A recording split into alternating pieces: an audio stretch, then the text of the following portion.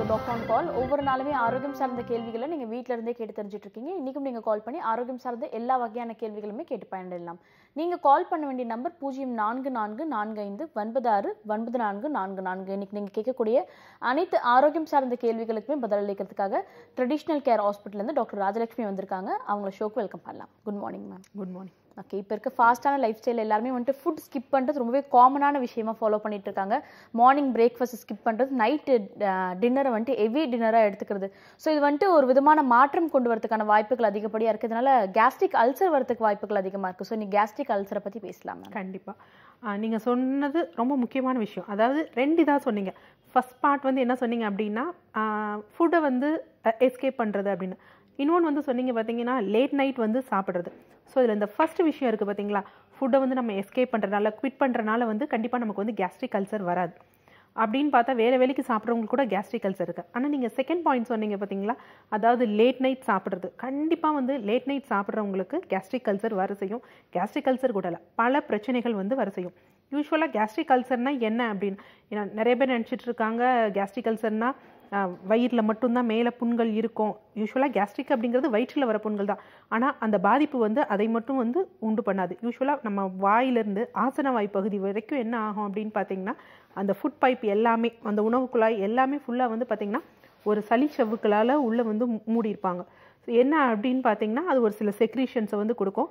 அதே மாதிரி அந்த உணவில் இருக்க எந்த ஒரு ரொம்ப அசிடிக்காக இருந்தாலும் காரமாக இருந்தாலும் அது வந்து உள்ளே வந்து எரோடு ஆயிடக்கூடாது, அரிச்சிடக்கூடாது அப்படிங்கிறதுக்காக ஸ்மூத்தாக வந்து ஃப்ளோ ஆகிறதுக்கு தான் இருக்கும். ஸோ இந்த உணவு குழாயும் வந்து பார்த்திங்கன்னா நம்ம இங்கே தொண்டை பகுதியிலேருந்து கீழே ஆசனவாய் பகுதி வரைக்கும் அப்படி எப்படி நம்ம இந்த பாம்பு மூவ் ஆகிறப்பெல்லாம் பார்த்துருக்கோம், அந்த மாதிரி இப்படி அமுக்கி தான் கீழே வந்து அந்த உணவு வந்து டைஜஷன் ஆகி வரும்.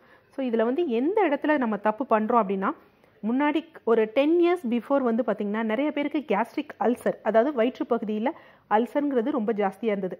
இன்றைக்கி அதை கொஞ்சம் எக்ஸைட் பண்ணி இருக்கிறது வந்து பார்த்திங்கன்னா எல்லாருமே சொல்லுவாங்க GERD அப்படின்னு சொல்லுவாங்க, கேஸ்ட்ரோ ஈசோஃபேஜியல் ரிஃப்ளெக்ஸ் டிஸார்டர் அப்படின்னு.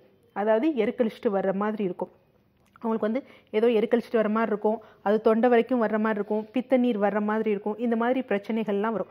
ஸோ அதுதான் இன்றைக்கி வந்து கேஸ்ட்ரிக் அல்சரை விட ரொம்ப ஜாஸ்தியாக இருக்குது. இப்போ யூஸ்வலாக நம்மக்கிட்ட வர ரிப்போர்ட்ஸே வந்து பார்த்திங்கன்னா எங்களுக்கு கேஸ்ட்ரிக் அல்சர் அப்படின்னு சொல்லுவாங்க.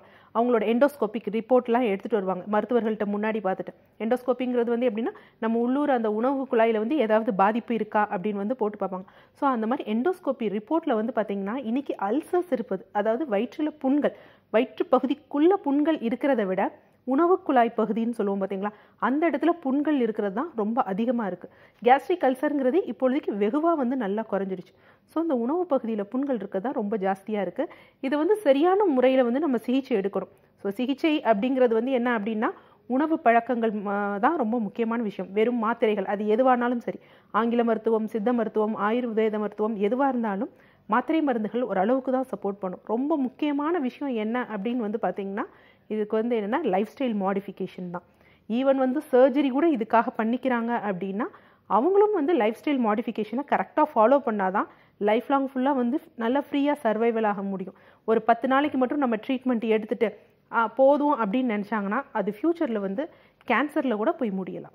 Okay fine. இந்த கேஸ்ட்ரிக் அல்சரை பற்றி நிறைய விஷயங்கள் பேசிகிட்டு இருக்கோம். குறிப்பாக வந்துட்டு சின்ன சின்ன சிம்டம்ஸ் கூட எந்த அளவுக்கு நம்ம நோட் பண்ண வேண்டிய அவசியம் இருக்குன்னு டாக்டர் சொல்லியிருக்காங்க. தொடர்ச்சியாக பேசலாம். நிகழ்ச்சியோட ஃபர்ஸ்ட் காலர் இணைப்பில் இருக்காங்க. Hello, good morning. சொல்லுங்க, உங்க பேர் என்னங்கிறது கூப்பிடுறீங்க? திருவத்தூர்லேருந்து பேசுறேங்க. ஓகே சார், இப்போ யாருக்காக சார் கேட்டு தெரிஞ்சுக்க போறீங்க? எனக்காக தாங்க. உங்க வயசு என்ன சார்? 40ஆவதுங்க. ஓகே, உங்களோட கேள்விகளை கேட்கலாம். டாக்டர் ராஜலட்சுமி இணைப்பில் தான் இருக்காங்க. Hello, good morning madam. Good morning sir, சொல்லுங்க. நான் உங்க ப்ரோக்ராம் நிறைய பார்க்குறேன் மேடம். நன்றி சார். ரொம்ப நல்லா இருக்கு. தேங்க்யூ சார், சொல்லுங்க. மேடம், எனக்கு ஒரு 5 வருஷமா கீழே விழுந்துட்டேன் மேடம். ஓகே. வந்து அப்புறம் அந்த கை வந்து ஒரு அளவுக்கு தான் தூக்க முடியுது, அது மேலே தூக்க முடியல. ஓகே. கீழே உட்காந்து ஏஞ்சிக்க முடியல. யாருன்னா தூக்குனா டக்குன்னு ஏஞ்சிக்கிறேன், இல்லை கொம்பு பூச்சி தான் ஏஞ்சிக்க வேண்டியதா இருக்கு. எப்படி கீழேனா எவ்வளோ ஹைட்லேருந்து விழுந்திருப்பீங்க? இல்லை, ஹைட்ல மேலேருந்து விழல. இந்த உக்காந்த இடத்துல பெஞ்சில் போய் செவுத்துல எடுத்தீங்க மேடம். ஓகே. அதற்கப்புறம் மருத்துவரை கலந்து ஆலோசிச்சு ஏதாவது எக்ஸ்ரே ஸ்கேன் எடுத்தீங்களா? ஹாஸ்பிட்டல் தான் காமிச்சேன். ஓகே. 3 கவர்மெண்ட் ஹாஸ்பிட்டலே காமிச்சிட்டேன். அந்த கழுத்துல ஆபரேஷன் பண்ணாங்க. அதுக்கப்புறம் ஆபரேஷன் வேணாம், நீங்க போய் டிசேபிலிட்டி எக்ஸசைஸ் பண்ணுங்கன்னாங்க. தெரிஞ்சா வீட்லயே நான் எக்ஸசைஸ் பண்ணி அவ்வளவு வசதி இல்லை டிசேபிலிட்டி எல்லாம் போட்டுக்கு. ஓகே. அதுக்காக சரி வீட்லயே கொஞ்சம் இப்படி இப்படி பண்ணியிருந்தேன். ஒரு அளவுக்கு நடலாம் வந்துச்சு. ஓகே. ஆனா இந்த கையில ரொம்ப ஹைட்டா தூக்க முடியல. வலது கையா இடது கையா? 2 கையும் மேடம். 2 கையும் தூக்க முடியல. ஆனா ஆபரேஷன் பண்ணணும்னு சொன்னது அவங்க கழுத்துல தான் பண்ணணும்னு சொல்லியிருந்தாங்க. ஆமா ஆமா ஆமா. ஒரு கை வந்து ஒரு எந்த அளவுக்கு ஒரு என்ன சொல்றது 60 டிகிரி அந்த மாதிரி தூக்க முடியுமா? உங்களால கை இப்படி நீட்டி தூக்க மேடம். அதுக்கு மேல தூக்குறப்போ உங்களுக்கு வலி எந்த இடத்துல வருது சார்? இந்த ஷோல்டர்ல வலிக்குது மேடம். ஷோல்டர்ல வலிக்குது. ஆனா அந்த வலி வந்து கழுத்துக்கு பரவுதா? லைட்டா இருக்கு மேடம்.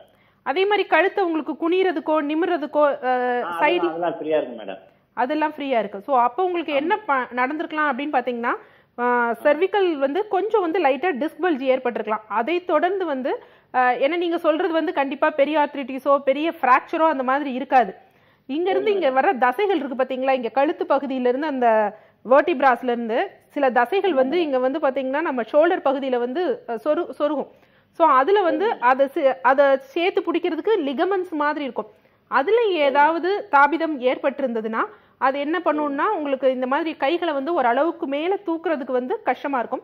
ஆனா நீங்க தொடர்ந்து இதற்கு வந்து மாத்திரை மருந்துகளோட நீங்க வர்ம சிகிச்சைகள் எடுக்கிறப்ப கண்டிப்பா வந்து உங்க ஆர்ம் ரொட்டேஷன்ங்கிறது வந்து நார்மல் இதுக்கு வந்து கொண்டு வர முடியும். ஷோல்டர் ரொட்டேஷன்லாம் இதற்கு வந்து மாத்திரை மருந்துகள் அவ்வளோ பெரியது செய்யாது. முக்கியமா வேண்டியது வந்து என்ன அப்படின்னு பாத்தீங்கன்னா வர்ம சிகிச்சை தான். அதே மாதிரி வந்து நீங்க பயப்படாதீங்க. இந்நேரம் உங்களுக்கு ஃப்ராக்சரோ வேற ஏதோ இருந்திருந்ததுன்னா கண்டிப்பா வந்து இப்ப நீங்க விழுந்து எவ்வளவு நாள் ஆகுது?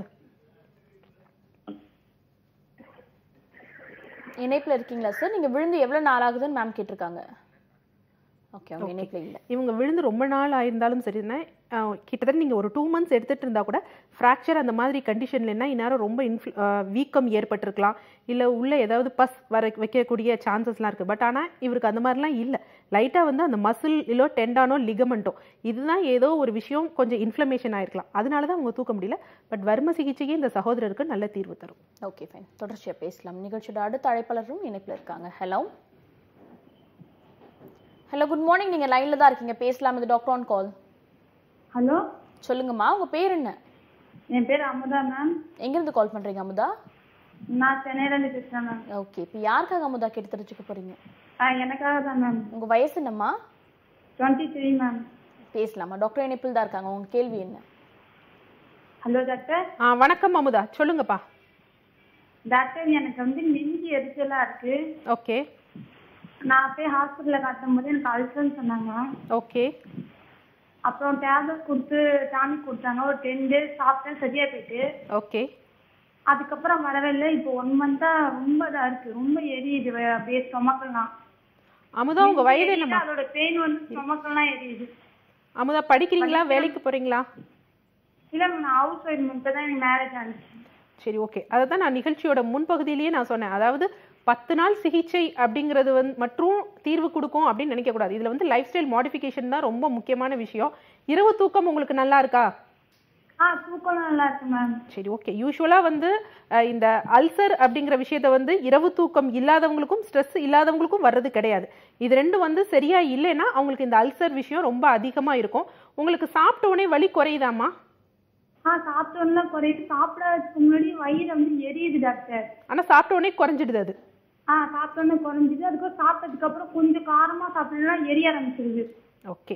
அதாவது உங்களுக்கு அல்சர்லயே 2 இருக்கு இந்த வயிற்று பகுதியில். ஒன்று வந்து பார்த்தீங்கன்னா கேஸ்ட்ரிக் அல்சர்னு சொல்லுவாங்க, இன்னொன்று டியோடினல் அல்சர்னு சொல்லுவாங்க. இந்த முன்பகுதியில் இருக்கிறது கேஸ்ட்ரிக் அல்சர். அதனால தான் உங்களுக்கு வந்து பார்த்தீங்கன்னா சாப்பிட்ட உடனே அந்த வயிற்றெரிச்சல் வந்து உங்களுக்கு வந்து குறைஞ்சிடுது. அதே மாதிரி வந்து பார்த்தீங்கன்னா காரமாக சாப்பிட்டா வயிறு அந்த எரிச்சல் ஜாஸ்தி ஆகுதுன்னு சொல்றீங்க. ஆனால் இந்த அல்சருக்கு ஒரு நல்ல தீர்வு வந்து பார்த்தீங்கன்னா காரம் தான். எப்படி அப்படின்னு பார்த்தீங்கன்னா நம்ம காரம்னு இன்னைக்கு நம்ம சொல்ற அந்த மிளகா கிடையாது. யூஸ்வலாக வந்து பார்த்தீங்கன்னா மிளகு வந்து அவ்வளோ ஒரு நல்ல விஷயமா, மிளகு தான் வந்து மிளகாய் அப்படிங்கிறது. அதான் மிளகு மாதிரி இருக்குங்கிறதுனால தான் அது மிளகாய்னு ஆயிடுச்சு.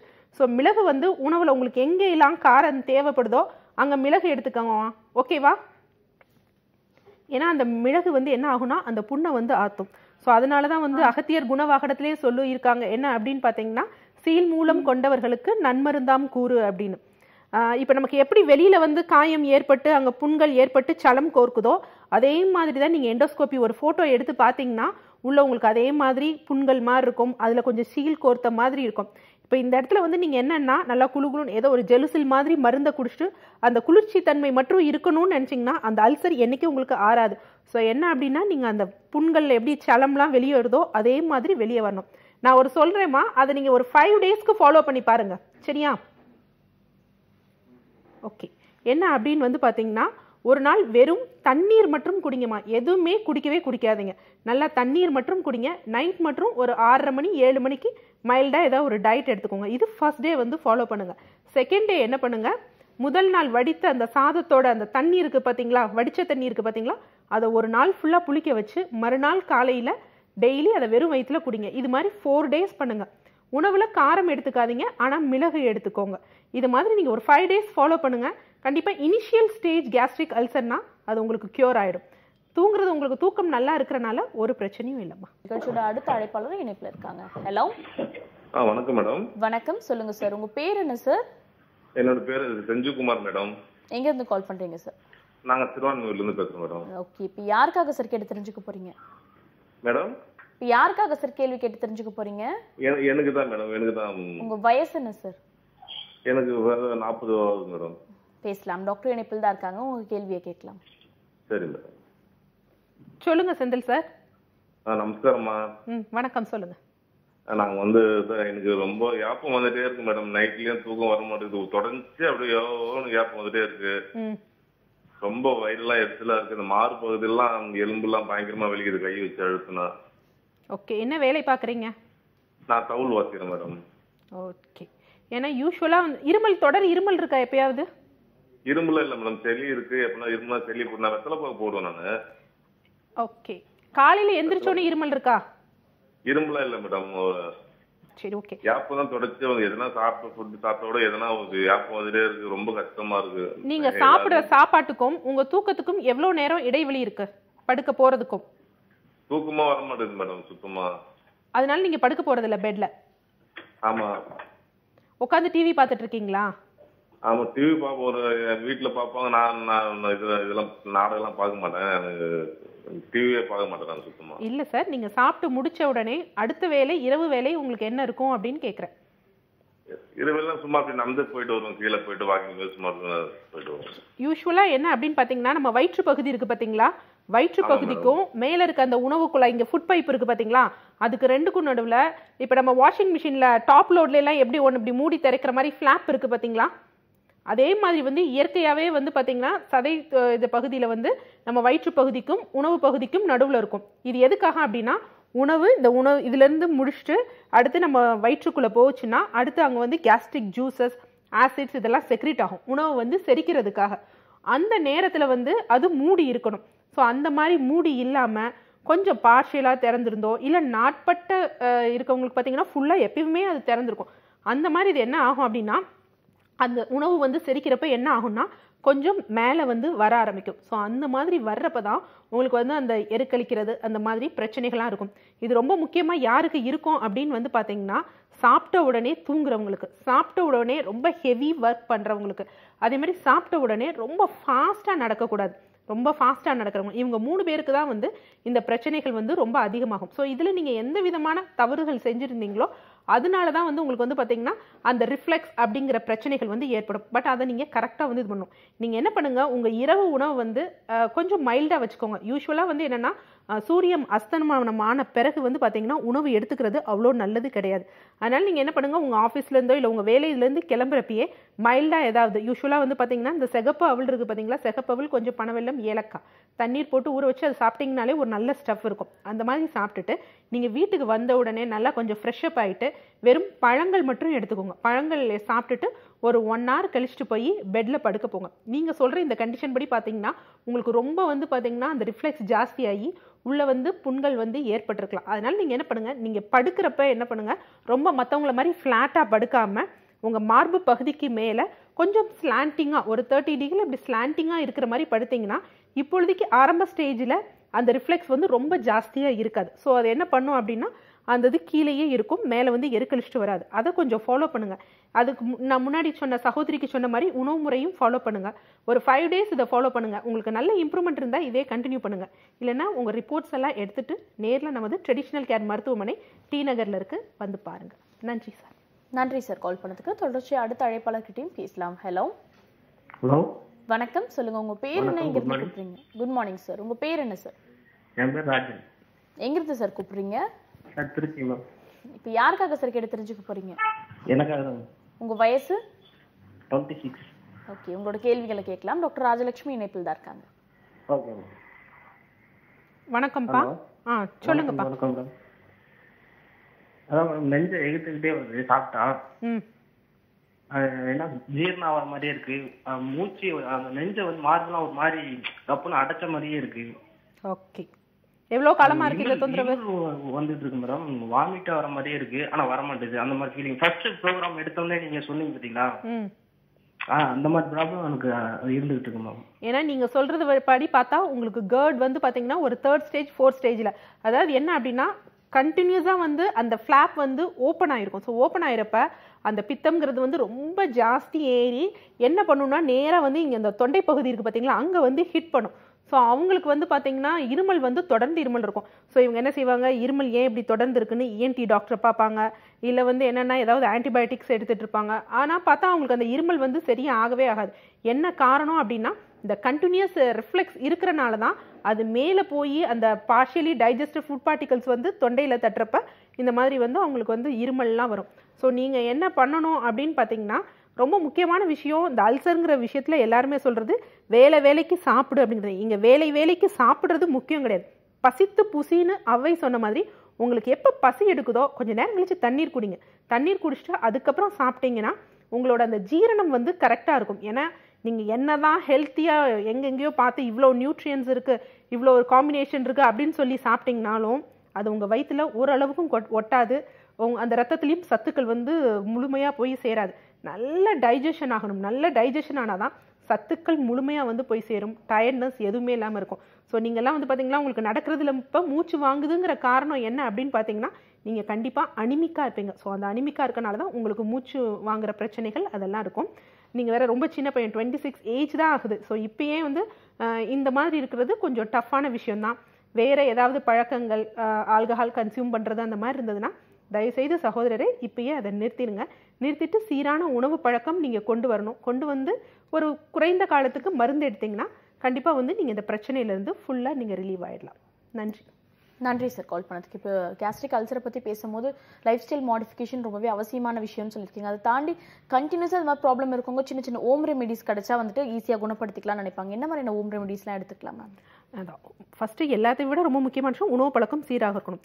அதே மாதிரி முக்கியமான விஷயம் என்னென்னா, இப்போ இந்த இடத்துல வந்து பார்த்திங்கன்னா அந்த கேஸ்ட்ரிக் என்சைம் இதெல்லாம் வந்து செக்ரீட் ஆகுது. ஆனால் அதை வந்து என்னென்னா ஒரு ரொம்ப அளவுக்கு அதிகமாக இது பண்ணுறப்போ உள்ளே இருக்க அந்த கேஸ்ட்ரிக் மியூக்கோசாவையே வந்து எரோட் பண்ணிடுது. அதே மாதிரி இந்த H. pylori அப்படின்னு சொல்லுவாங்க. யூஸ்வலாக இந்த மாதிரி அல்சர்ஸ் இருக்கவங்க நிறைய பேர் வந்து அதை நிறைய என்ன சொல்கிறது கூகுள் டாக்டர்கிட்ட தெரிஞ்சிட்டு இருப்பாங்க. தெரிஞ்சு அது தேவையில்லாமல் இருப்பாங்க. பட் அதே இன்னொரு வகையான ஒரு ஆராய்ச்சி கூட இருக்குது. H. pylori வந்து இந்த கேஸ்ட்ரிக் அல்சரை வந்து குணப்படுத்தும். அதுவும் ஒரு நல்ல வகையான பாக்டீரியா அப்படின்னா. பட் இங்கே ப்ரோபயோட்டிக்ஸுங்கிறது வந்து ரொம்ப முக்கியமான விஷயம். ஸோ ப்ரோபயோட்டிக்ஸ்னால் நம்ம இது மார்க்கெட்டில் சூப்பர் மார்க்கெட்ஸில் டப்பாவில் அடைச்சி காஸ்ட்லியாக விற்கிதே அதுதான் ப்ரோபயோட்டிக்ஸ்னால் அப்படியெல்லாம் கிடையாது. யூஸ்வலாக வந்து நம்ம பாரம்பரிய அரிசிகள் இருக்குது பார்த்தீங்களா, மாப்பிள்ளை சம்பா, அதே மாதிரி மட்டரிசி, சிவப்பரிசி, இதெல்லாம் வந்து எல்லாம் ஒரு டம்ளர் எடுத்து என்ன பண்ணிக்கணும், மிக்ஸ் பண்ணி வச்சுக்கணும். ஸோ மிக்ஸ் பண்ணி வச்சுட்டு முதல் நாள் வந்து என்ன பண்ணுவோம், மண்பானையில் போட்டுட்டு நல்லா அந்த சாதத்தை வந்து வேக வச்சுட்டு தண்ணீரை வந்து வடிச்சிடணும். தண்ணீரை வடிச்சிட்டு அதுக்கப்புறம் அந்த ரிமைனிங் வடித்த தண்ணியை அதில் ஊற்றிட்டு இன்னும் கொஞ்சம் தண்ணீர் ஊற்றிட்டு ஓவர் நாள் நைட் ஃபுல்லாக ஃபர்மெண்டேஷன் பண்ண வச்சிடணும். மறுநாள் காலையில் அந்த நீரை வடிச்சிட்டு அதில் தேவைன்னா மோர், இந்துப்பு போட்டு இதை டெய்லி காலையில் இந்த நீராகாரத்தை எடுத்தாங்கன்னா கண்டிப்பாக வந்து, அதாவது அல்சர் அப்படின்னா 2 விஷயத்தால் வரலாம். ஒன்று வந்து பார்த்திங்கன்னா இன்ஃபெக்ஷன், ஸோ பாக்டீரியல் இன்ஃபெக்ஷனால் வரக்கூடியதாக இருக்கும். இன்னொரு வந்து பார்த்திங்கன்னா இந்த life style மாடிஃபிகேஷனால். So life style modification மற்ற வழியில் நம்ம கொண்டு வரலாம். ஆனால் இந்த இன்ஃபெக்ஷனால் வந்த இந்த கேஸ்ட்ரிக் அல்சருக்கு இந்த வகையான பழைய நீராகாரம் இருக்குது பார்த்தீங்களா, அது மாதிரி ஒரு பெஸ்ட் மெடிசன் எதுவுமே கிடையாது. ஓகே, நீராகாரம் எந்த அளவுக்கு ஒரு அவசியமான நல்ல விஷயம் அப்படின்றது டாக்டர் சொல்லியிருக்காங்க. அதுவும் எந்த வகையில் அதை செஞ்சு சாப்பிடணும்னு ஒரு ப்ரொசீஜரும் சொல்லியிருக்காங்க. தொடர்ச்சியாக பேசலாம். நிகழ்ச்சியோட அடுத்த அழைப்பாளர் இணைப்பில் இருக்காங்க. ஹலோ ஹலோ வணக்கம், சொல்லுங்கம்மா. உங்கள் பேர் என்னம்மா, எங்கேருந்து கூப்பிடுறீங்க? மேம் என் பேர் கௌரி தேவி, நான் ஒசூர்லேருந்து கூப்பிடுறேன் மேம். Okay fine. இப்போ யாருக்காகம்மா கேட்டு தெரிஞ்சுக்க போறீங்க? எனக்கு தான் மேம் ஏஜ் வந்து 35 ஆகுது மேம். ஓகேம்மா, உங்களோட கேள்விகளை கேட்கலாமா? டாக்டர் இணைப்பில் தான் இருக்காங்க. Okay ma'am, thank you. Hello ma'am. சொல்லுங்க கௌரி. மேம் எனக்கு வந்து 35 தான் மேம் ஏஜ் ஆகுது. பட் ஏதாவது ஒரு சின்ன ஃபங்க்ஷன்ல சாப்பிட்டுருந்தா கூட அது வந்து வீட்டில் வந்து உடனே வாமிட் எடுத்து. நான் யோகா எம்எஸ்சி பண்ணியிருக்கேன். யோகா பண்ணாலும் சரி எது நான் உடனே வஜ்ராசனத்துல கூட உட்காந்துப்பேன். பட் ஆனால் அது வந்து உடனே வாமிட் பண்ணிடணும் மேம். இல்லைன்னா அது வந்து நெஞ்சு கரைச்சிட்டே இருக்கும். இல்லைன்னா ரொம்ப அசிடிட்டி ப்ராப்ளம் மாதிரி வந்துட்டே இருக்கு. பட் எதுவுமே அல்சர் அந்த மாதிரி எதுவுமே கிடையாது. ஆனா அதை வாமிட் பண்ணிட்டேன்னா ரிலாக்ஸ் ஆயிடும் மேம். கொஞ்சம் அதிகமா சாப்பிட்டாலும் அந்த மாதிரி ஆயிடுது. இல்லை வீட்டில் ஏதாச்சும் கொஞ்சம் ஸ்நாக்ஸ் பசங்களோட சேர்ந்து ஸ்நாக்ஸ் சாப்பிட்டாலும் அந்த மாதிரி ரொம்ப இரிட்டேட்டிங்கா இருக்கு மேம். கௌரி, உங்களுக்கு அந்த நேரத்துல தலைவலி ஏற்படுதா? எங்கேயா வெளியில போயிட்டு வந்தா உடனே தலைவலி வந்துடும் மேம். இல்ல, நான் சொல்றது இந்த மாதிரி வாமிட்டிங் சென்சேஷன் வர்றப்ப உங்களுக்கு தலைவலியும் சேர்த்து வருதான்னு கேக்குறேன். லைட்டா வருது மேம்.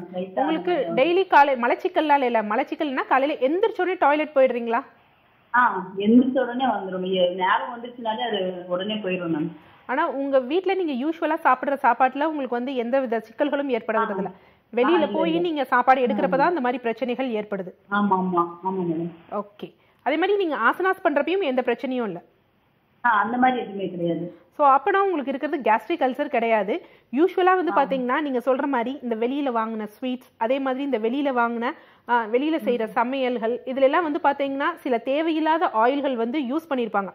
அது வந்து உங்களுக்கு அலர்ஜிக் ஆகும்னா உங்கள் உடம்பு பிரச்சனை இல்லை, அது உடம்புக்கு தேவையில்லைன்னா அதை வந்து வெளிக்கொண்டு வருது. ஸோ இது நார்மலான விஷயம். ஆனால் நீங்கள் என்ன தவறு செய்யக்கூடாதுன்னா உடனே வந்து அந்த வாந்தி வர்றதை நிறுத்துறதுக்காக லெமன் ஜூஸ் நல்லதான், அந்த மாதிரி பண்ணி வாந்தி வர்றதையோ பேதி வர்றதையோ நீங்க அடக்கக்கூடாது. ஸோ என்ன கழிவுகள் இருந்தாலும் அது வெளியே வந்துடும். அது வந்து தவறான உணவுகள் தான். அது தேவையில்லாத ஆயில்லாம் வந்து யூஸ் பண்றது யூஸ்வலா இன்னைக்கு வந்து என்ன ப்ராப்ளம்னா வர மாதிரியே இருக்கும் மேடம். அது வந்துட்டே இருக்கும். பட் நானே என்ன பண்ணுவேன்னா சால்ட் வாட்டர், இப்போ நாங்கள் யோகால காலையில அந்த ஒரு இது இருக்காது எனக்கு, அந்த இதுல வந்து நானே அது பண்ணிடலாம்னு சொல்லிட்டு பண்ணிடுவேன் மேடம். யூஸ்வலா நீங்க அந்த மாதிரி பண்றது தான் வந்து நல்லது. ஏன்னா இந்த உணவை வந்து செரிமானப்படுத்துவதற்கு பித்தப்பை வந்து பித்த நீரை வந்து சுரக்கும். ஆனா யூஸ்வலா வந்து பாத்தீங்கன்னா அந்த ஃபேட் வந்து ப்ராப்பரா வந்து டைஜஷன் ஆகாது. ஸோ அந்த மாதிரி இம்ப்ராப்பர் டைஜஷனால தான் உங்களுக்கு அந்த மாதிரி வரும். இது ஒன்றும் தவறான விஷயம் கிடையாது. ஸோ வெளியே போனீங்கன்னா ரொம்ப ஆயிலியாக இருக்க ஃபுட்டை கொஞ்சம் ரெஸ்ட்ரிக்ட் பண்ணிடுங்க. நன்றி. Okay madam, thank you. இந்த மாதிரி கேஸ்ட்ரிக் அல்சர் இருக்குது, இது மாதிரியான சிம்டம்ஸ்லாம் இருக்குது. இருந்தாலும் அதை வந்துட்டு அவங்க அலட்சியப்படுத்தி ரொம்ப நாள் அதை நாட்பட்டு இருந்துகிட்டே இருந்துச்சுன்னா வேற என்ன மாதிரியான நோய்கள் வரதுக்கான வாய்ப்புகள் அதிகமாக இருக்கு மேம்? ஸோ இதில் ஃபர்ஸ்ட் என்ன அப்படின்னு பார்த்தீங்கன்னா, நம்ம இப்போ சொன்னோம் பார்த்தீங்களா, அந்த ஏற்கழிச்சு இந்த மாதிரி வர்றப்ப என்ன ஆகும்னா நம்ம குடிக்கிற அந்த மருந்துகள் இதெல்லாம் அந்த ஒரு எரிச்சலை தான் வந்து இது பண்ணும். ஆனால் நம்ம எப்படி உள்ள நம்ம சொன்னோம் பார்த்தீங்கன்னா அந்த சளிச்சவு, ஸோ அதை அரிச்சு ஃபஸ்ட்டு சிகப்பாயிட்டு அதுக்கப்புறம் இன்ஃப்ளமேஷன் ஆகி கொஞ்சம் வீக்கம் அடையும். ஸோ அந்த மாதிரி இருக்கிறப்ப ஒரு அடைப்பு மாதிரி அப்ஸ்ட்ரக்ஷன் அப்படின்னு சொல்லுவாங்க, அந்த மாதிரி ஏற்படும். ஸோ என்னென்னா நம்மளால் சாப்பிட முடியாது. அதே மாதிரி பார்த்திங்கன்னா வயிறு உப்புசமாக வந்து ஏற்படும். இன்னொன்று வந்து பார்த்திங்கன்னா ஃபேட் டைஜஷனுங்கிறது உங்களுக்கு வந்து ரொம்ப பார்ஷியலாக ஆகிறப்ப இந்த மாதிரி இருக்கிறவங்களுக்கு அடுத்த கட்டமாக வந்து பார்த்திங்கன்னா பித்தப்பையில் வந்து கற்கள் வந்து ஏற்படுவதற்கு அவங்களுக்கு கண்டிப்பாக சாத்தியக்கூறுகள் இருக்குது. அதே மாதிரி வந்து பார்த்தீங்கன்னா இன்டர்னல் ப்ளீடிங் அப்படின்னு சொல்லுவாங்க. அதாவது வயிற்றுப்பகுதியிலும் சின்ன சின்ன ரத்த நாளங்கள் வந்து இருக்குது. இது தொடர்ந்து இரிட்டேஷன் ஆகிறப்ப அந்த பிளட் வெசல்ஸ் வந்து ரப்சர் ஆகும். ஸோ ரப்சர் ஆகி இன்டர்னல் ப்ளீடிங் வந்து ஏற்படும். இந்த இன்டர்னல் ப்ளீடிங் வந்து நிறைய பேருக்கு ஸ்டார்டிங் ஸ்டேஜில் தெரிகிறது கிடையாது. சில பேர் என்ன செய்வாங்க, மோஷன் வந்து கொஞ்சம் கருப்பாக போகுதுன்னா ஓகே அப்படின்ட்டு அதை கூட சரியாக விட்டுருவாங்க. அப்புறம் ப்ளீடிங் வந்ததுன்னா ஏதோ நமக்கு மூளை மாதிரின்னு சொல்லிட்டு ஒன்று இவங்களே மெடிக்கல் ஷாப்பில் மெடிசன் வாங்கி எடுத்துக்கிறது, இல்லைன்னா என்ன பண்ணுறது அப்படின்னு பார்த்தீங்கன்னா ஏதாவது கடைகளில் போய் லேகியங்கள் வாங்கி சாப்பிட்றது. ஸோ அந்த மாதிரி வந்து அவங்க மேனேஜ் பண்ணியிருப்பாங்க. இது என்ன செய்யும்னா ரொம்ப ஜாஸ்தி ஆகிறப்ப வந்து பார்த்திங்கன்னா லிவர் சிரோசிஸ் இந்த மாதிரி ஏற்பட்டுட்டு அசைட்டிஸ்ன்னு சொல்லுவாங்க. அதாவது வயிறு வந்து பார்த்திங்கன்னா ரொம்ப பெருசாக ஊதிக்கும். அவங்களுக்கு அடுத்து வந்து பார்த்திங்கன்னா அந்த வயிற்றுப்பகுதியில் இருக்க நீர் வந்து பார்த்திங்கன்னா நுரையீரல் பக்கத்தில் வந்து ஏறும். ஸோ அப்போ வந்து என்ன அப்படின்னு பார்த்தீங்கன்னா ப்ளூரல் எஃப்யூஷன் சொல்லுவாங்க. ஸோ அந்த மாதிரி பிரச்சனைகளும் வந்து அவங்களுக்கு ஏற்படலாம். அண்ட் தேர்ட் திங் வந்து பார்த்திங்கன்னா இவங்க சிவியர் அனிமிக்காக ஆயிடுவாங்க. பார்த்திங்கன்னா ஆளு குண்டாக இருக்க மாதிரி தெரிவாங்க, வயிறு ரொம்ப பெருசாக இருக்க மாதிரி தெரியும். ஆனால் கை கால்கள் இதெல்லாம் வந்து பார்த்திங்கன்னா மெலிந்து காணப்படும். என்ன அப்படின்னு பார்த்தீங்கன்னா அவங்களுக்கு அந்த மாதிரி அசைட்டிஸ் அப்படிங்கிற கண்டிஷனில் போய் விட்டுரும். ஸோ இதையே இன்னும் வந்து இது ஒரு ரொம்ப இந்த அசைட்டிஸ் வந்து ரொம்ப போகிறது அதுவும் உயிருக்கு ஆபத்தான விஷயம்தான். அதே மாதிரி இந்த சரியாக நம்ம ட்ரீட் பண்ணாமல் விட்டோம்னா ஈவன் கேன்சர். ஏன்னா தொடர்ந்து வந்து அரிப்புகள் ஏற்பட்டுகிட்டே இருக்குது அப்படின்னா எந்த இடத்துலையும் எப்படி இப்போ நம்ம வந்து இப்போ பான் குட்கா அந்த மாதிரி தொடர்ந்து போட்டு அவங்க வாயில் வச்சு வாய்ப்பகுதியில் இருக்க அந்த மியூக்கோசல் எரோட் ஆகி கேன்சர் க்ரோத் ஏற்படுதோ அதே மாதிரி கேன்சர் க்ரோத் ஏற்படலாம். உணவு குழாயிலேயே அதிகமாக கேன்சர் வரக்கூடிய இடங்கள் என்னன்னு பார்த்தீங்கன்னா இன்றைய காலகட்டத்தில் ஈசோஃபேஜியல் சிஏ தான். அதுதான் வந்து ரொம்ப அதிகமாக வந்து இந்த உணவு குழாய் கேன்சர் தான் வந்து ஏற்படுது. ஸோ இந்த மாதிரி வந்து காம்ப்ளிகேஷன்ஸ் ஜாஸ்தியாக இருக்குது. அதே மாதிரி இப்போ வந்து பார்த்திங்கன்னா இங்கே வந்து ரொம்ப ஆசிட்ஸ் எல்லாம் செக்ரீட் ஆகுது வயிற்றில். எதுக்குன்னா அந்த உணவு வந்து ஜீரணம் பண்ணுறதுக்கு. இருந்தாலும் அதுக்கு ஒரு பஃபர்னு சொல்லுவாங்க, நியூட்ரலாக கொண்டு வருவதற்கு கணையம் இருக்குது பார்த்தீங்களா, நம்ம டயபெட்டிக்கு ரொம்ப க்ளோஸான விஷயம். ஸோ அதுவும் வந்து என்ன செய்யணும், சில பேங்க்ரியாட்டிக் என்சைம்ஸ் வந்து செக்ரீட் பண்ணும். எதுக்குன்னா அதை வந்து ஒரு நியூட்ரல் பண்ணுறதுக்காக. ஸோ நம்ம சரியான அந்த உணவு பழக்கம் இதில் எல்லாம் இல்லாதப்ப என்ன ஆகும் அப்படின்னு பார்த்தீங்கன்னா அங்கேயும் வந்து ஒரு அடைப்புகள் வந்து ஏற்பட்டு அங்கேயும் சிஸ்டோ இல்லை ஸ்டோன்ஸோ இல்லை கணையம் வந்து பிரச்சனைகள் ஏற்படும். ஸோ அந்த மாதிரி கணையங்கள் பிரச்சனைகள் ஏற்படுறப்ப என்ன ஆகும்னா டைப் 1 டயபெட்டிக் மெலிட்டஸ்ன்னு சொல்லுவாங்க யூஸ்வலாக. டைப் 2 வந்து உணவு பழக்கம் இல்லைன்னா அதுக்கு மெடிசன்ஸ் அந்த மாதிரி. இந்த டைப் 1னா இன்சுலின் டிபெண்ட், இன்சுலின் எடுத்தால் தான் வந்து அவங்களால வந்து மேனேஜ் பண்ண முடியும் அப்படிங்கிறோம். ஸோ அந்த மாதிரி டைப் 1 டயபெட்டிக் மெலிட்டஸ்க்கு வந்து விட்டுருவாங்க. ஸோ அதனால தான் நம்ம எல்லாமே வந்து நம்ம மருத்துவ முறையில், அதுவும் குறிப்பாக சித்த மருத்துவ முறைகளில் வந்து எல்லாவற்றுக்கும் மூலாதாரம் வந்து ஆமம் தான், வயிறு தான். ஸோ அந்த வயிற்று பகுதியை நம்ம சரியாக வச்சுருந்தோம்னாலே எந்த நோய்களும் வராது. அதற்காக தான் என்ன சொல்கிறாங்கன்னா 6 மாதத்துக்கு ஒரு தடவை பேதி எடுக்கணும் அப்படிங்கிறது. அந்த மாதிரி எடுக்கிறப்ப அது ரொம்ப சரியாக இருக்கும். அதே மாதிரி 3 மாதங்களுக்கு ஒரு முறை வாந்தி வர்றதுக்கு மருந்து எடுக்கணும். இதெல்லாம் கரெக்டாக ஃபாலோ பண்ணாங்கன்னா இது வந்து நல்லாகும். அதற்காக நான் திருப்பி சொல்கிறது, எந்த நோயும் இல்லாமல் இருக்கணும்னா நீங்கள் கூகுள் சர்ச் பண்ணி பாருங்கள், தேரையர் பிணியணுகா விதின்னு இருக்கும். அதில் இருக்கிறது நீங்கள் கரெக்டாக ஃபாலோ பண்ணிங்கனாலே வேறு உங்களுக்கு எந்த டிசீஸும் வராது. ஓகே ஃபைன் மேம், தொடர்ச்சியாக பேசலாம். நிகழ்ச்சியோட அடுத்த அழைப்பாளரும் இணைப்பில் இருக்காங்க. Hello hello, good morning. நீங்கள் லைனில் தான் இருக்கீங்க, பேசலாம். அது டாக்டர் ஆன் கால். மனைவிக்கு பேசுனீங்க. சொல்லுங்க சார், எங்கேருந்து கூப்பிடுறீங்க? திருச்சி மாவட்டம் கண்ணனூர்ல இருந்து பேசுறேங்க. Okay fine. இப்போ யாருக்காக சார் கேட்டு தெரிஞ்சு கூப்பிடுறீங்க? எங்க ஒய்ஃபுக்கு வந்து லெஃப்ட் கார்ல வந்து கீழே வந்து கிழிஞ்சிருச்சுங்க. ஓகே, உங்க மனைவியோட வயது என்ன சார்? 42ங்க. ஓகே, பேசலாம். டாக்டர் இணைப்பில் தான் இருக்காங்க. வணக்கம் சார். சொல்லுங்க. உங்க ஒய்ஃப்க்கு வந்து கீழே விழுந்துட்டு எந்த பகுதியில ஜவ்வு வந்து இதாயிடுச்சு? இடுப்பு பகுதியா இல்ல மூட்டு பகுதியா? மூட்டு பகுதிங்க. அது வந்து ஒரு 4 வருஷத்துக்கு முன்னாடி அது மாதிரி ஆச்சுங்க. ஓகே. அதுக்கப்புறம் வீங்கி போய் ஸ்கேன் எடுத்து பார்த்தா ஜவ்வு வந்து வெளியே, மூட்டுக்கு வெளியே வந்துட்டு. ஓகே. அதெல்லாம் கிளீன் பண்ணுன்னு சொல்லி ஆப்ரேஷன் பண்ணி கிளீன் பண்ணிட்டாங்க. ஓகே. அப்புறம் கொஞ்ச நாள் நல்லா இருந்து இப்போ வந்து கால்லாம் வந்து வீங்கிட்டு ரொம்ப தொந்தரவு பண்ணுங்க. வலது காலா இடது காலா? இடது காலுங்க. இப்போ வந்து அந்த ஆபரேஷன் பண்ண காலில் தான் அவங்களுக்கு வலி ரொம்ப அதிகமா இருக்கு, நீட்டி மடக்க வந்து கஷ்டமா இருக்கா? ஆமா, நீட்டி மடக்க கஷ்டமா இருக்கு. வீக்கம் எந்த அளவுக்கு ஏற்படுது? வீக்கம் ஃபுல்லா தொடையில இருந்து கீழே பாதம் வரைக்கும் இருக்குங்க. பாதம் வந்து இப்போ ஒரு 2-3 மாசமா லைட்டா கருப்பா இருக்குங்க. ஓகே. அப்ப நீங்க சொல்றது படி பார்த்தா கீழ் நோக்கி வந்து ரத்த ஓட்டமே வந்து அவங்களுக்கு வந்து சீரால, செல்ஸ் வந்து டேமேஜ் ஆகுற மாதிரி நீங்க சொல்றீங்க. வேற அதுக்காக அந்த டாப்லர் ஸ்கேன் அந்த மாதிரி எதுவும் எடுத்து பாத்தீங்களா? இப்ப என்ன எடுத்து பாக்கலங்க, முன்னாடி பார்த்ததோட சரி. இப்ப ட்ரீட்மெண்ட் எல்லாம் ஒண்ணும் எடுக்கலைங்க. சரி, ஓகே. நமது மருத்துவமனை வந்து கொஞ்சம் ரெஸ்ட்ல இருந்தா வந்து கால் வந்து வீக்கம் வச்சுக்கிடுங்க. ஓகே. உங்களுக்கு பிபி சுகர் ஏதாவது இருக்கா? இல்ல, அதெல்லாம் இல்லைங்க. அது இல்லாம வந்து ரைட் ஹேண்ட்ல வந்து ஷோல்டர்ல இருந்து முழங்கை வரைக்கும் எனி டைம் வலிச்சுக்கிட்டே இருக்குங்க. சரி, ஓகே. நீங்கள் உங்கள் மனைவியை நேரில் அழைச்சிட்டு வந்து நம்ம ட்ரெடிஷ்னல் கேர் மருத்துவமனை மதுரையில் இருக்குது. ஸோ நீங்கள் நேரில் கண்டிப்பாக அவங்களை அழைச்சிட்டு வாங்க. ஏன்னா நீங்கள் கால் வந்து கீழே கருப்பாகுதுன்னு சொல்கிறீங்க. அந்த அளவுக்கு நீங்கள் அப்புறம் அப்படியே விட்டிங்கன்னா அது ரொம்ப வந்து சீரியஸான கண்டிஷனில் விடும். ஏன்னா ரத்த ஓட்டம் இல்லை, செல்ஸ்கள்லாம் டேமேஜ் ஆகுது அப்படிங்கிறத அர்த்தம். ஸோ நீங்கள் நேரில் உங்கள் மனைவியை அழைச்சிட்டு வாங்க சார். நன்றி.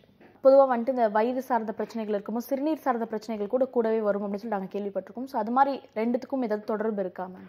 ஸோ ஃபஸ்ட்டு இந்த வயிற்றுக்கும் சிறுநீரகத்துக்கும், ஏன்னா வயிற்றில் இருக்க உணவு சரியாக செரிமானமாகி அதுலேருந்து சத்துக்கள் பிளட்டில் போய் ஸோ அதுதான் வந்து பார்த்திங்கன்னா கிட்னியில் வந்து ஃபில்ட்ரேஷன் வந்து ஆகுது. ஸோ அங்கே பார்ஷியல் டைஜஷன் தேவையில்லாதது, ரொம்ப நைட்ரோஜீனஸ் ப்ராடக்ட்ஸ்லாம் ரொம்ப அளவுக்கு அதிகமாக வந்து அந்த ரத்தத்தில் வந்து சேர்க்குறப்ப கண்டிப்பாக அவங்களுக்கு வந்து பார்த்திங்கன்னா கவுட்னு சொல்லுவாங்க. அது ஒரு வகையான மூட்டு வலி. அதாவது என்ன அப்படின்னு பார்த்தீங்கன்னா, இந்த யூரினில் வந்து பார்த்திங்கன்னா பெட்டில் வந்து யூரிக் ஆசிடோட அளவு வந்து ரொம்ப ஜாஸ்தியாகும். ஸோ அந்த மாதிரி கண்டிஷன் வந்து ஏற்படலாம். அதே மாதிரி ப்ரோட்டீன் பார்ஷியலாக டைஜஸ்ட் ஆகிறப்ப அதுவும் சிறுநீரகத்துக்கு பிரச்சனையாகும். இதெல்லாம் ஒரு விஷயம். நேராக டேரெக்டாக இந்த அல்சர்ஸ்க்கும் இதுக்கும் சிறுநீரகத்துக்கும் என்ன பிரச்சனை அப்படின்னு பார்த்தீங்கன்னா, இன்று வந்து பார்த்திங்கன்னா ஒரு 100 பேஷண்ட்ஸ் வந்து அக்யூட் ரீனல் ஃபெயிலியரோ இல்லை க்ரானிக் ரீனல் ஃபெயிலியரோ அதுக்கு வந்து ட்ரீட்மெண்ட் எடுக்கிறாங்க அப்படின்னா, சிலர் வந்து பார்த்திங்கன்னா அவங்களுக்கு எந்த பிரச்சனையும் இருக்காது. யூஸ்வலாக ரீனல் ஃபெயிலியர்னா அவங்களுக்கு ட்ரிங்க்ஸ் இல்லை வேறு ஏதாவது ப்ராப்ளம்ஸ் இருக்கலாம் அப்படின்னு, டயபெட்டிக் ரொம்ப க்ரானிக் டயபெட்டிக் சரியாக ட்ரீட் பண்ணலைன்னா அந்த மாதிரி. ஆனால் வந்து பார்த்தீங்கன்னா என்ன காரணங்களும் இருக்காது. பட் என்ன அப்படின்னு கரெக்டாக ஸ்க்ரூட்டனைஸ் பண்ணி பார்த்தோம் அப்படின்னு பார்த்தீங்கன்னா, அவங்க ரொம்ப நாள் வந்து பார்த்தீங்கன்னா கேஸ்ட்ரிக் அல்சருக்கு ஃபஸ்ட்டு ஒரு தடவை டாக்டரை போய் பார்த்துருப்பாங்க. அந்த 10 days பார்த்தீங்களா, ஸோ இந்த மாதிரி அந்த கோர்ஸ் வந்து எடுத்திருப்பாங்க. ஆனால் இவங்க இந்த லைஃப் ஸ்டைலை வந்து கரெக்டாக வந்து பேலன்ஸ் பண்ணியிருக்க மாட்டாங்க. உடனே திருப்பி வந்தவுடனே இவங்க வந்து டாக்டர்ஸை வந்து கன்சிடர் பண்ணுறது கிடையாது. இவங்களே மெடிக்கல் ஷாப்ஸில் போய் ஏதாவது ஒரு ஆன்டாசிடோ இல்லை ஒமிப்ரஸாலோ இல்லை எந்த வகையான மருந்துகள் சித்த ஆயுர்வேத மருந்துகளையும் அவங்களும் எடுத்து இது பண்ணுறப்ப இது என்ன அப்படின்னா, இது எல்லாமே வந்து எல்லாவற்றிற்கும் ஒரு pH வேல்யூ வந்து உண்டு. ஆசிட் பேஸ் பேலன்ஸ்க்குரிய pH வேல்யூ உண்டு. ஸோ இந்த மாதிரி மருந்துகள் எடுக்கிறப்ப அது pH வேல்யூ வந்து ஆல்ட்ரேட் பண்ணும். ஸோ யூஸ்வலாக வந்து இந்த கேஸ்ட்ரிக் ஜூஸஸோட pH வேல்யூ வந்து பார்த்திங்கன்னா 1.5 to 3.5 அவ்வளோதான் இருக்கும். ஸோ இந்த மாதிரி நம்ம இதை எடுக்கிறப்ப என்ன ஆகுனா அந்த pH வேல்யூ வந்து இம்பேலன்ஸ் ஆகும். ஸோ இந்த சத்துக்கள் உறிஞ்சப்பட்டுட்டு நம்ம கிட்னிக்கு நம்ம கொண்டு வரப்ப அங்கே அந்த pH வேல்யூ இம்பேலன்ஸ் ஆகும். ஸோ இதை க்ரானிக்காக இவங்க பண்ணிக்கிட்டே இருக்கிறப்ப கண்டிப்பாக அவங்களுக்கு வந்து ரீனல் ஃபெயிலியர் அப்படிங்கிறது வந்து ஒரு தவிர்க்க முடியாத ஒரு விஷயம்.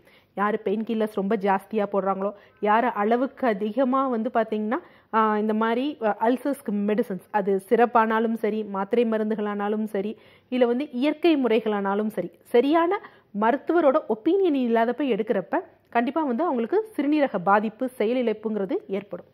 ஓகே ஃபைன், தொடர்ச்சியாக பேசலாம். நிகழ்ச்சியோட அடுத்த அழைப்பாளரும் இணைப்பில் இருக்காங்க. ஹலோ ஹலோ, வணக்கம். சொல்லுங்க, உங்க பேர் என்ன, எங்கிருந்து கூப்பிடுறீங்க? வணக்கம்ங்க, நான் பொன்னியிலிருந்து ஜோதிலட்சுமி பேசுறேன். ஓகேம்மா, இப்போ யாருக்காகமா கேட்டு ஏஜ் வந்து 33. ஓகே, பேசலாமா? டாக்டர் இணைப்பில் தான் இருக்காங்க. எனக்கு வந்து ஒரு 4 years முன்னாடி இந்த ரொம்ப வயிறு ப்ராப்ளமா இருந்து எண்டோஸ்கோபி பண்ணி பார்த்தோம். ஓகே. அப்போ வந்து அவங்க என்ன சொன்னாங்கன்னா டியூரமன் gastric, file reflection and antral gastric சொல்லிட்டு டேப்லெட் எழுதி கொடுத்தாங்க. ஒரு 3 months மெடிசன் எடுத்துட்டேன். ஓகே. அதுக்கப்புறம் என்ன பண்ணாங்க, ஒரு டேப்லெட் வந்து ப்ரிப்பேர் பண்ணாங்க. ரெகுலரா வந்து அது எடுத்துக்க சொன்னாங்க. என்ன டேப்லெட்? அந்த மாதிரி அது வந்து பேண்டசிடன். Okay okay. PANC. ஓகேமா, ஓகே. அது வந்து அந்த ப்ராப்ளம் வரும்போது எடுத்துக்க சொன்னாங்க அவங்க. ஓகே. எனக்கு இதுக்கப்புறம் என்ன ஆச்சுன்னா வெயிட் லாஸ் வந்து இருக்கு. ஓகே. அப்புறம் செக் பண்ணி பார்த்தா எதுவுமே இல்லை, நார்மலாக தான் இருக்குனாங்க. பட் ஏன் இந்த மாதிரி வெயிட் லாஸ் இருக்குன்னு தெரியல. யூஸ்வலாக வந்து பார்த்தீங்கன்னா அந்த கேஸ்ட்ரிக் அல்சர் இருக்கவங்களுக்கு வந்து வெயிட் லாஸ் இருக்கும். ஸோ நீங்கள் ஃபஸ்ட்டு சொன்ன மாதிரி வந்து பார்த்தீங்கன்னா டியூடனல் அல்சர் இருக்குது. ஸோ இந்த சைடும் உங்களுக்கு இருக்குது. அதே மாதிரி ஆண்ட்ரல் கேஸ்ட்ரைட்டிஸ் அப்படிங்கிறது வந்து முதல் பகுதியில் வந்து ஏற்படும். ஸோ அங்கேயும் வந்து பார்த்தீங்கன்னா உங்களுக்கு வந்து இன்ஃப்ளமேஷன் ஏற்பட்டிருக்கு அப்படின்னா நீங்கள் சொன்ன அந்த 3 months வந்து கோர்ஸ் கரெக்டாக எடுத்திருக்கீங்க. பட் ஆனால் அதற்கப்புறமும் அவங்க சின்ன சின்ன லைஃப் ஸ்டைல் மாடிஃபிகேஷன் சொல்லுவாங்க, உணவு முறை மாடிஃபிகேஷன். அது இல்லாமல் இந்த பேண்ட் வந்து ரொம்ப பேண்டப்ரசோல் ரொம்ப நாள் அவ்வளோ போடுறது நல்லதில்லை. உணவுக்கு முன்னாடி தானேம்மா போட்டுட்டீங்க? சாப்பாடு முன்னாடி போட சொல்லியிருக்காங்க. 2 days 3 days உங்களுக்கு ஏற்ற மாதிரி எடுத்துக்க சொல்லியிருக்காங்க. ஓகே. அந்த மாதிரி எடுத்துக்கிறப்ப வந்து என்ன அப்படின்னா நீங்கள் வந்து என்னென்னா அதை பேலன்ஸ் பண்ண மட்டும்தான் பார்க்குறீங்க. ரொம்ப முக்கியமான விஷயம் என்னென்னா உங்கள் வயிற்றில் இருக்க அல்சர்ஸ் வந்து ஹீல் ஆகணும். நமக்கு எரிச்சல் இல்லை, இந்த அதாவது அல்சர்ஸில் நிறைய கண்டிஷன்ஸ் இருக்கும். நம்ம நினைக்கிற மாதிரி எரிச்சலோ வலியோ அது மட்டும்தான் கிடையாது. இன்டர்னல் ப்ளீடிங் இருக்கலாம். நீங்கள் சொல்கிற மாதிரி இந்த எமாசியேஷன், சடன் எமாசியேஷன் சொல்லுவாங்க. அதாவது உடம்பு வந்து என்ன காரணம் இல்லாமல் நம்ம நல்லா சாப்பிட்டாலும் இறைச்சிட்டே போகுது அப்படின்னா அங்கே ஜீரணம் வந்து முழுமையாக இல்லை அப்படிங்கிறது வந்து ஒரு முக்கியமான காரணம். அதனால வந்து என்ன அப்படின்னா அந்த ஜீரணத்தை முழுமைப்படுத்தினா அந்த சத்துக்கள்லாம் உங்கள் உடம்புல போய் சேரும். ஸோ என்னென்னா ஒரு நார்மல் வெயிட் இருக்குது, உங்கள் ஹைட்டுக்கு ஏற்ற ஃப்ரேம் இருக்குது அப்படின்னா ஓகே. அதையும் விட கீழே குறைஞ்சிட்டு போகுதுன்னா கண்டிப்பாக உங்களுக்கு வந்து அல்சர்ஸ் வந்து ஃபுல்லாக க்யூர் ஆகலைன்னு தான் அர்த்தம். ஸோ நீங்கள் அந்த லைஃப் ஸ்டைல் மாடிஃபிகேஷனை ஃபாலோ பண்ணுங்கள். நான் முன்னாடி சொன்ன அந்த உணவு முறை, பழைய நீராகாரம் இருக்குது பார்த்தீங்களா, அதை எடுத்துக்கோ ட்ரை பண்ணுங்கள். நன்றி. நன்றிம்மா கால் பண்ணதுக்கு. தொடர்ச்சி அடுத்த அழைப்பாளர்கிட்டையும் பேசலாம். ஹலோ. Hello ma'am. வணக்கம், சொல்லுங்கள் சார். உங்கள் பேர் என்ன சார், எங்கேருந்து கூப்பிட்றீங்க? மேம் சார் உங்கள் லைன் கிளியராக இல்லை. உங்கள் நேம் என்ன, எங்கேருந்து கூப்பிட்றீங்க? நாங்கள் திண்டுக்கல் மாவட்டத்திலேருந்து பாளையத்துலேருந்து பேசுகிறோம். ஓகே. இப்போ யாருக்காக சார் கேட்டு தெரிஞ்சுக்க போறீங்க? எனக்கு தான் மேம். உங்க வயசு என்ன சார்? 24. ஓகே, பேசலாம். டாக்டர் இணைப்பில் தான் இருக்காங்க. உங்க கேள்வி என்ன? மேம் எனக்கு வயிறு வந்து புண்ணாயிட்டே இருக்குங்க மேம். ஹாஸ்பிட்டல் போய் சரியாயிடுச்சு. அதுக்கப்புறம் மறுபடியும் பார்த்தீங்கன்னா இருந்தாலும் நல்லா தான் இருக்கு. 1 மாசம் நல்லா இருக்கு. அதுக்கப்புறம் பார்த்தீங்கன்னா திடீர்னு மறுபடியும் இந்த வயிறு இந்த நாக்குல மட்டும் புண்ணாயிருது. ஓகே தம்பி, உங்களுக்கு வாயில புண்ணு ஏற்படுதா? ஆமாங்க மேம்.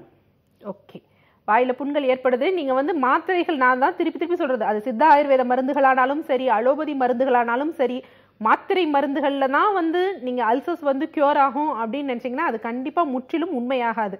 உங்களோட வாழ்வியல் முறை ரொம்ப முக்கியம். வேற ஏதாவது ஹேபிட் இருக்கா தம்பி உங்களுக்கு? மேம் 63 வெயிட் இருந்தேன் கிலோ. ஓகே. இப்போ வந்து 54 தான் மேம் இருக்கு.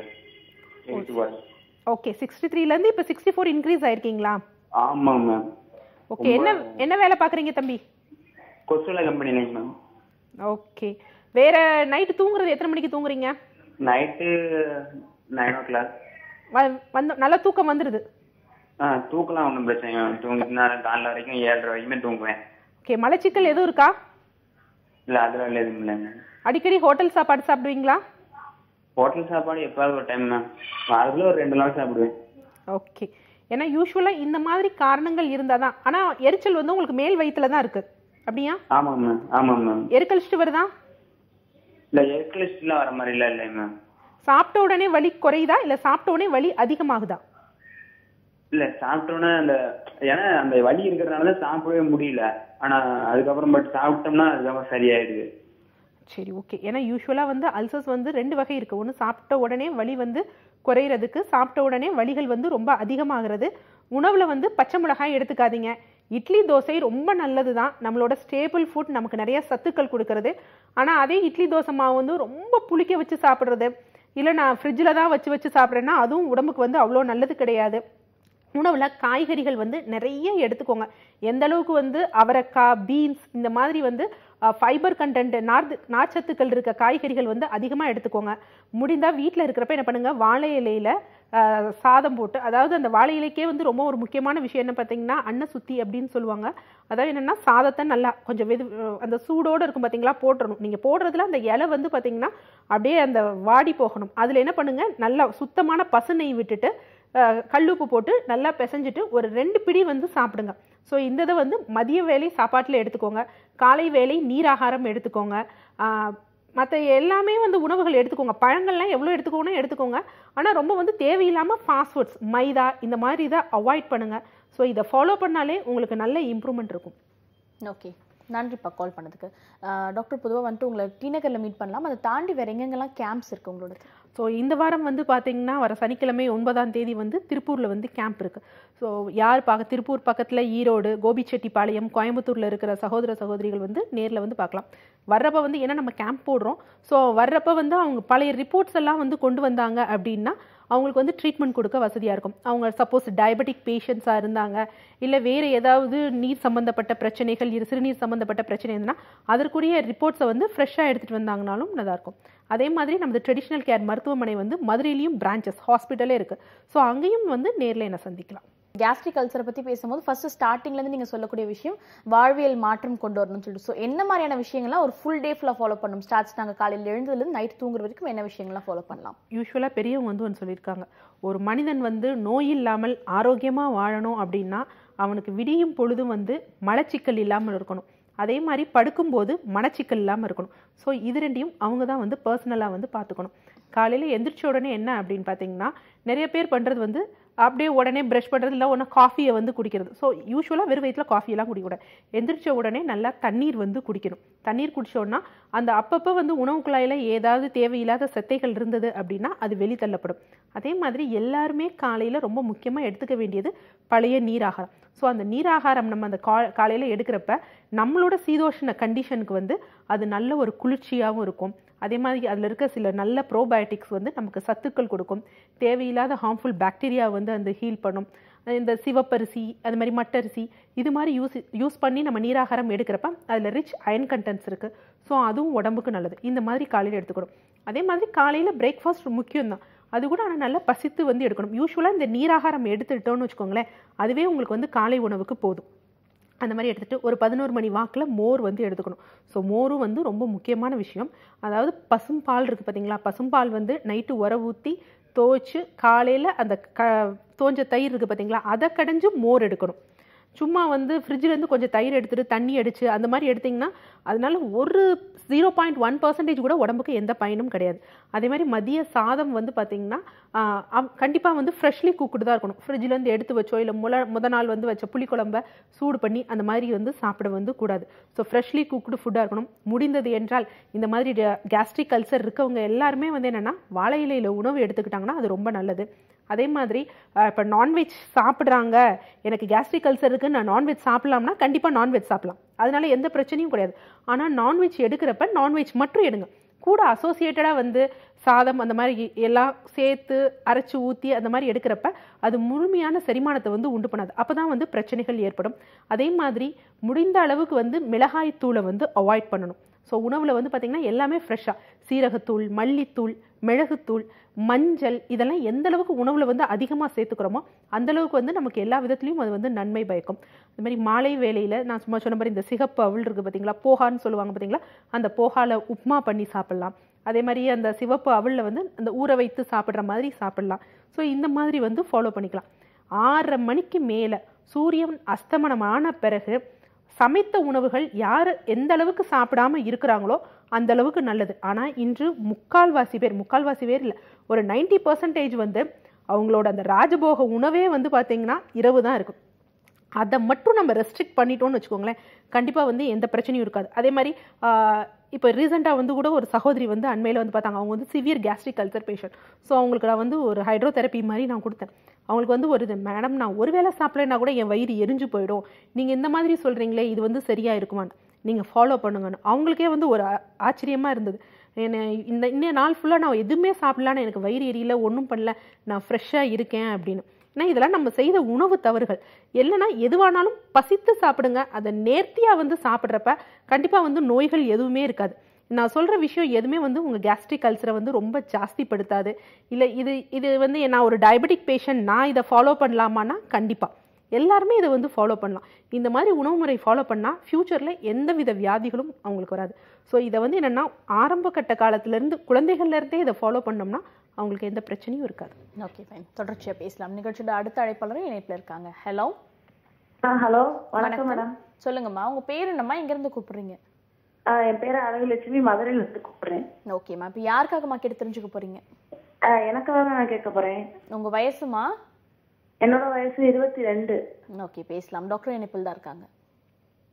வணக்கம்மா. வணக்கம் மேடம். எனக்கு வந்து இந்த தைராய்டு ப்ராப்ளம் இருக்கு. ஓகே. அதனால வந்து மாத்திரை டெய்லி காலையில வெள்ளன எந்திரிச்ச உடனே ஒரு மாத்திரை போடணும், அது போடுவேன். ஓகே. இதனால எனக்கு வந்து தைராய்டு வந்து இர்ரெகுலர் பீரியடா இருந்தனால அந்த பீரியடுக்கான ரெகுலரா வர்றதுக்கான மாத்திரை கொடுத்தாங்க ஹாஸ்பிட்டல்ல. ஓகே. அந்த மாத்திரை போட்டேன். அது போட்டதுல இருந்து வந்து ரொம்ப உடம்பு முடியாம போய் ஒரு நாளைக்கு பீரியட் ஒரு டிராப் அப்படிதான், அந்த அளவுக்கு தான் இருந்தது. அதனால அந்த மாத்திரை நிப்பாட்டிட்டேன். அதுக்கப்புறம் பாத்தீங்கன்னா ரொம்ப வயிறு ரொம்ப வலிக்க ஆரம்பிச்சிருச்சு. வயிறு எல்லாம் ரொம்ப ஒரு மாதிரி சுத்துது, முழங்கால் எல்லாம் நீர் கோர்த்தா எப்படி இருக்கும் அந்த மாதிரி இருக்கு. அப்புறம் வாயில இருந்து நேரமும் புளிச்ச வாடை, அந்த ஒரு மாதிரி சாப்பிட்டது எதுக்கழிச்சிட்டு வருங்களா அந்த மாதிரியா இருக்கு. ஒரு பக்கம் தலைவலி, வாமிட்டு, அந்த மாதிரி ப்ராப்ளம்லாம் இருக்காட. 22 வயசு பொண்ணு, ரொம்ப சின்ன பொண்ணு. ஆனா இவ்வளோ கம்ப்ளைண்ட்ஸ் பாத்தீங்கன்னா உங்களுக்கு ஃபர்ஸ்ட் வந்தது பாத்தீங்கன்னா தைராய்டு தான். ஸோ தைராய்டால ஹார்மோனல் இம்பேலன்ஸ் ஆகி அது கருப்பையையும் சார்ந்து பீரியட்ஸ் இர்ரெகுலர் ஆகி அதற்கு மருந்துகள் எடுத்து உங்க உடம்புல தேவையில்லாத நீர்கள் வந்து அதிகமாகி, யூஸ்வலா தைராய்டுனாலே அவங்களுக்கு வந்து செரிமானம் வந்து முழுமையா வந்து இருக்காதுமா. அதே மாதிரி யார் வந்து ரொம்ப ப்ரொலாங்கா வந்து தைராய்டுக்கு மெடிசன் எடுக்கிறாங்களோ அவங்களுக்கு மோஸ்ட் ப்ராபப்லி எல்லாருக்குமே வந்து பார்த்தீங்கன்னா மலச்சிக்கல் இருக்கும். அதே மாதிரி வந்து பார்த்தீங்கன்னா கேஸ்ட்ரிக் அல்சர்னு சொல்லுவாங்க. இந்த 2 பிரச்சனைகளும் வந்து இருக்கும். என்ன அப்படின்னா நீங்கள் எடுக்கக்கூடிய மாத்திரைகள் வந்து அந்த ஹார்மோன் லெவலை மட்டும்தான் வந்து நார்மலைஸ் பண்ணுதே, அப்படி தவிர அந்த ஹார்மோன் எங்கெங்கே போய் என்ன வேலைகள் செய்யுமோ அதை வந்து கரெக்டாக ஃபாலோ பண்ணாது. ஸோ நான் நிகழ்ச்சி மூலம் நான் பல நிகழ்ச்சிகளை நான் சொல்லிட்டேன், தைராய்டுங்கிறது ஒரு பெரிய விஷயம் கிடையாது. அது ஒரு சாதாரண ஹார்மோனல் இம்பேலன்ஸ் தான், ஒரு கேலிபரேஷன் தான். பட் ஆனால் அதை தொடர்ந்து நீங்கள் பார்த்தீங்கன்னா உங்களுக்கு பீரியட்ஸ் வந்து ரெகுலர் ஆகலைன்னு சொல்கிறீங்க பார்த்தீங்களா, அந்த பீரியட்ஸை வந்து இது பண்ணுறதுக்கு தான் இந்த தைராய்டு வந்து கேலிப்ரேட் பண்ணுறதுக்கு தான் அந்த செக்ரீஷன் வந்து T3 T4 வந்து ஆல்டர் பண்ணுறதுக்கு TSH வந்து அதிகமாக இருக்கும். ஆனால் நம்ம வந்து என்ன செய்வோம், இந்த வேல்யூஸ் மட்டும் நார்மலாக இருக்கணும்னு அதற்கு மற்றும் மாத்திரைகள் போடுறோம். ஸோ அது வேலையே பண்ணாது, இங்கே கர்ப்பப்பை பிரச்சனையிலேயே தான் இருக்கும். அதெல்லாம் தேவையில்லை, இயற்கை முறையிலே இது சரி பண்ணிக்கலாம். நமது ட்ரெடிஷ்னல் கேர் மருத்துவமனை மதுரையில் இருக்குது. நீங்கள் நேரில் வந்து பாருங்கள், உங்கள் தைராய்டும் சரியாகும். அதே மாதிரி வந்து பார்த்தீங்கன்னா இந்த வயிறு உப்புசம் வந்து இருக்காது, கர்ப்பப்பையில் வந்து எந்த பிரச்சனையும் இருக்காது, பீரியட்ஸும் நார்மல் ஆகுமா. நன்றிம்மா கால் பண்ணதுக்கு. தொடர்ச்சியாக அடுத்த அழைப்பாளர்கிட்டையும் பேசலாம். ஹலோ. ஹலோ, வணக்கம். சொல்லுங்கம்மா, உங்கள் பேர் என்னம்மா, எங்கேருந்து கூப்பிடுறீங்க? மேம், நான் விருகம்பாக்கத்துலேருந்து பேசுகிறேன். ஓகே, யாருக்காகம்மா கேட்டு தெரிஞ்சுக்க போறீங்க? எனக்கு தான் கேட்கணும். எனக்கு உங்க வயசு என்னம்மா? எனக்கு 53 ஆகுது. ஓகே, பேசலாமா? டாக்டர் என்ன இப்படி தான் இருக்காங்க. Doctor good morning. குட் மார்னிங்மா, சொல்லுங்க.